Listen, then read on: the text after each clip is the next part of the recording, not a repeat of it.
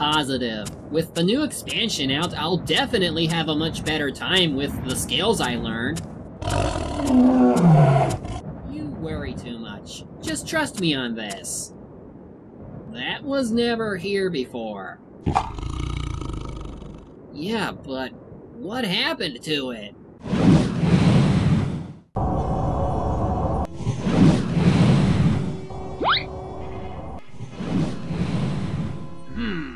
Earlier he was draining energy from portals, and now this? What are his intentions? Ink! Nah!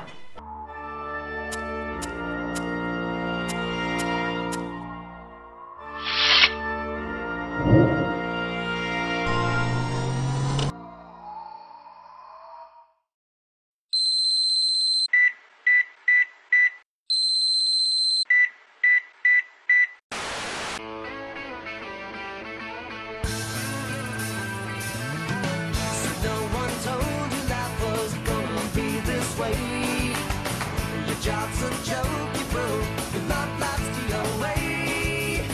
It's like you're always stuck in second gear, when it hasn't been your day, your week, your month, or even your year. But I'll be there for you when the rain starts to fall. I'll be there for you when the feeling goes. I'll be there for you 'cause you're there for me too.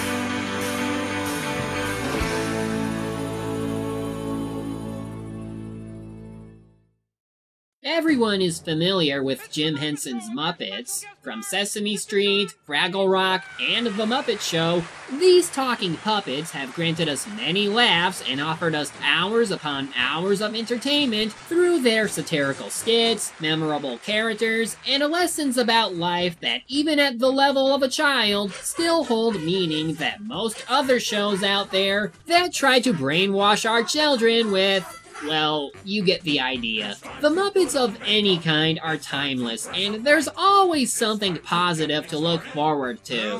Now we look at the negative side of the Muppet, in something that's not Jim Henson related, but rather Peter Jackson. Yes, that Peter Jackson, the same one who had a hand in the Lord of the Rings movies. He and Fran Walsh, writer of all of his films, created a film that is essentially a comical satire of the Muppets in every way possible. It's time to meet the Feebles. Possibly the most offensive film to have ever been created. What can this film do that someone like Ralph Bakshi cannot? Let's find out. And already we have a parallel to the Muppets. Why, they open up with their own song and dance about what it is their show is about. Anyway, this movie is comprised of many subplots, involving many characters, including Harry, the ambitious and yet perverted rabbit, and Heidi, who you could probably guess what Muppet she's a parody of. Alright, you fat slag, move your ass! How dare you speak to me like that? You horrible, spiteful little rat! I won't stand for this treatment any longer. I'm an artist. I demand respect! Trevor, you haven't upset her again, have you? You know what happens when she gets into a tiz. Oh, the old cow's had it too good for too long. Like it or not, Trevor, she's the star of the show. There's no Feebles without Heidi. Either it's for her singing voice or her appearance, because as we all know, it's not talent or individual personality, it's how attractive one is. So she goes to her boyfriend Bletch, who happens to be a walrus, and oh, God! All I know about walruses is that out of all mammals, they have the second largest penis. I have the first. Why, that foul-mouthed little rodent. I'll give him a good talking to. If it happens again, I shan't perform. Oh, God. Women. When are you gonna dump that hookery mall? Hookery Mall, she may be, but she's also our major draw card. Show some guts, Bletch. Get rid of her. God, wouldn't I like to? I'm not waiting around forever. Don't worry, honey. I'm working on it. I have a sneaking suspicion that most of these characters are going to be very unlikable, and I'm pretty sure that was the intent. Well, not everyone seems to be bad, as we're introduced to Robert. He's a newcomer who seems nice enough, though everyone else seems too stressed out to even help him. However, there's one particular character named F.W. Fly who you'll be seeing a lot. I've been an admirer of the Feebles for such a long time. Yeah, well, you'll find it pretty tough on the wages they dish out, but if you ever want to earn a little extra on the side, I'm always interested in little stories. Anything spicy or even smutty. You must be Robert. Just call me Arthur. Here, you don't want that, son. He's a no-good muckraker from the gutter press. Got nothing better to do than make up lies and nasty stories about the cast. And yet you let him roam around backstage so freely and without any restraint. I guess that's the power of the First Amendment. While Robert is introduced to the ladies, he spots one particular female named Lucille, who seems to be rather attracted to him and him to her. Well, sadly, he has some competition from Trevor, the drug-dealing rat. I wouldn't mind giving her a poke with the old pork sword.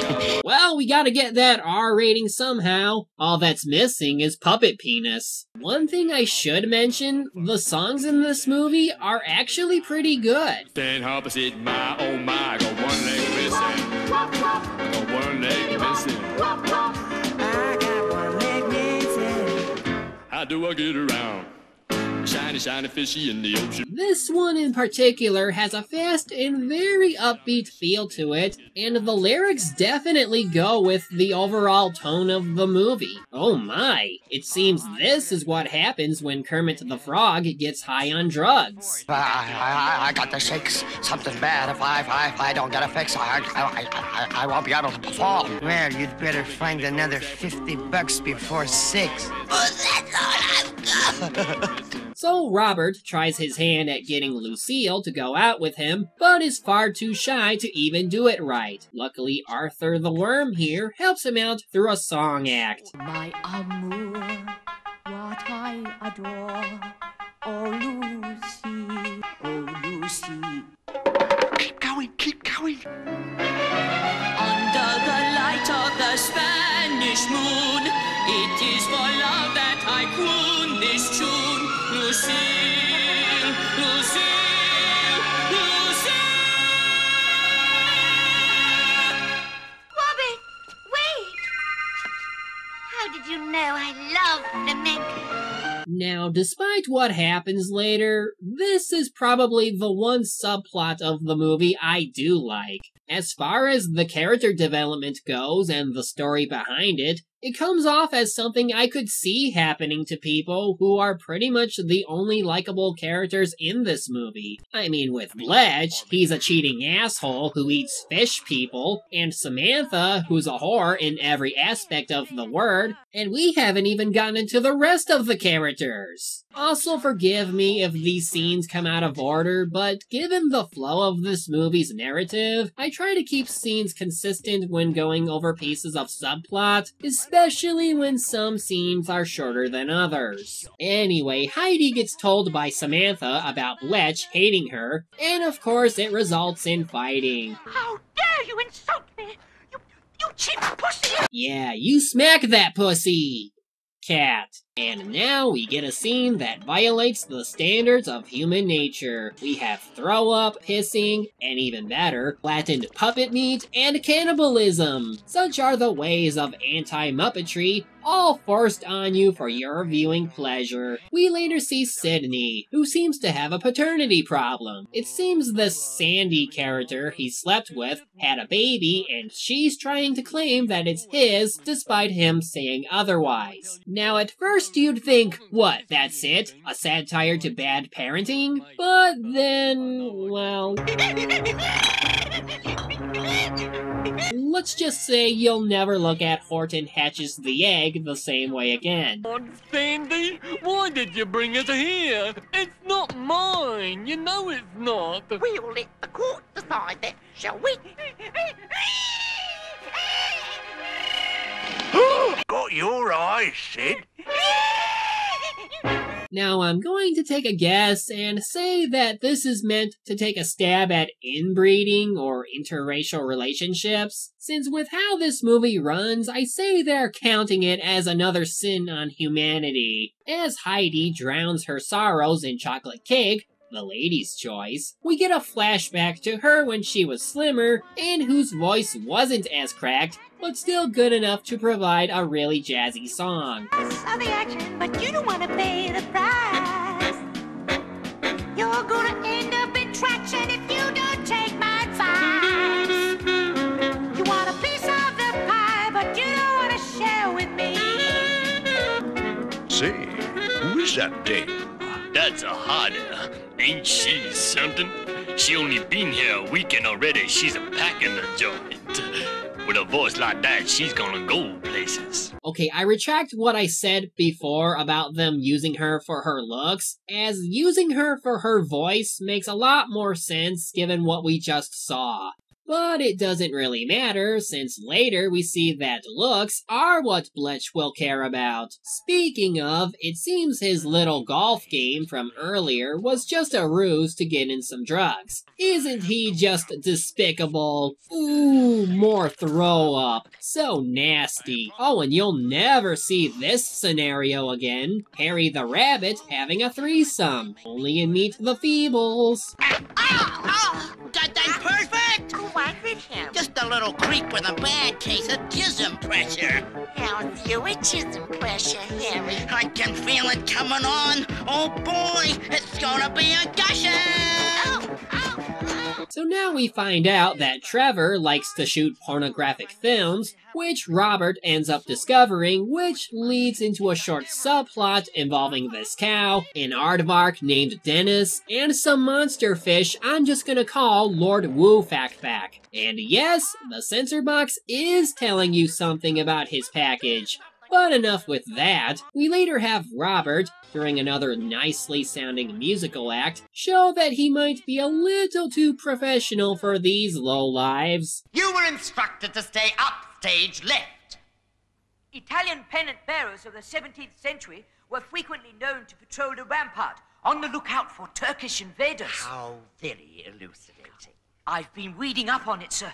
My drama teacher at school said I should always research a role thoroughly. And that's how he got his role as Mr. Pricklepants in Toy Story 3. Now for Harry's subplot. Seems that threesome got him sick and he doesn't know why. Which leads to the Fly wanting to ruin his reputation through scandals involving his secret illness. Also, Care to join me for lunch?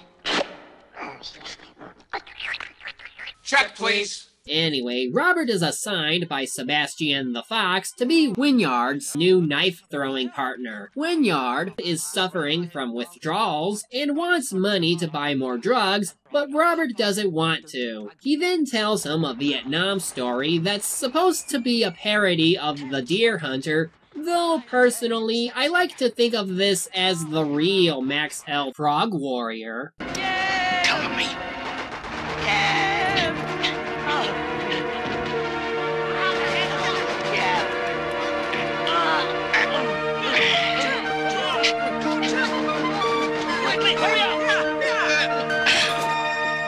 Thanks, Jim. I owe you one.